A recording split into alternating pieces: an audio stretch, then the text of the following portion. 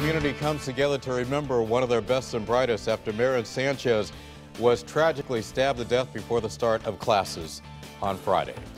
Good afternoon, everybody. I'm Keith Kuntz. There is no school at Jonathan Law High School in Milford today, although counselors are there for any student or parent who is looking for somebody to talk to. The young suspect in the death of Maren Sanchez is now charged with murder. News 8's Ken Pierce is live in New Haven, where we could learn at some point today if his case will be moved to adult court. Ken?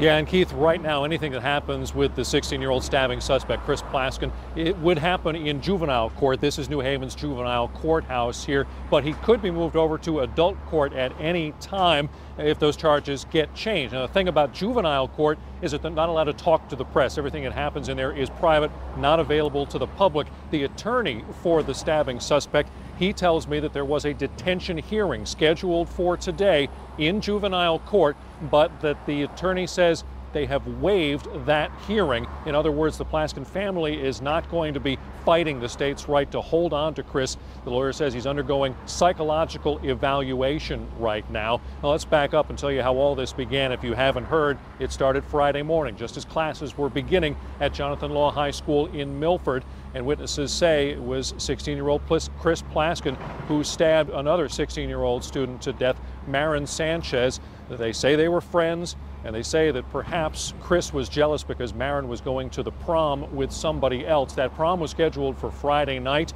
Because of the death Friday morning, that did not happen. Instead, some kids put on their gowns and tuxedos and went to the beach and held a vigil for Maren Sanchez. Now, people describe Maren as a great student. She was an honor society member, active in the drama club, and people say that Chris Plaskin was a good kid too. In fact, one of his teachers and coaches was on Good Morning America this morning saying that nobody could have seen this kind of violence coming.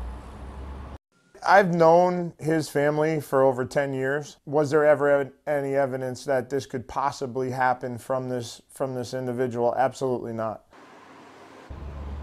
There have been other reports that say perhaps Plaskin did have some trouble. People saying he was battling depression or some kind of mental illness, maybe even cut himself. Those are according to other reports. Now, we're going to find out a lot more about Chris Plaskin if indeed his case gets moved out of the juvenile system into the adult court system, because then any affidavits, anything that was dug up in the course of investigating what happened, that then starts to become public. For right now, we don't know those details, but we do know that his case could be handed over to adult court sometime in the next day or two. We will, of course, keep you updated on that. For now, live in front of juvenile court in New Haven, I'm Ken Pierce. Keith, back to you.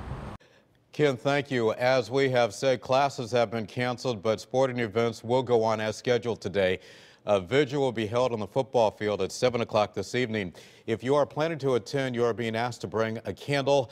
Details on Maren Sanchez's funeral arrangements are being handled by the Cody White Funeral Home. The details are expected to be posted at some point today. If you would like to donate directly to the family, there are several ways you can do it. Online, you can go to Facebook and like the page Maren Sanchez in Our Hearts. You can also visit GoFundMe.com to make a donation. You can also donate through the mail. The address is the Maren Sanchez Memorial Fund, care of attorney Mike McCabe at 23 Sunnyside Court in Milford, 06460.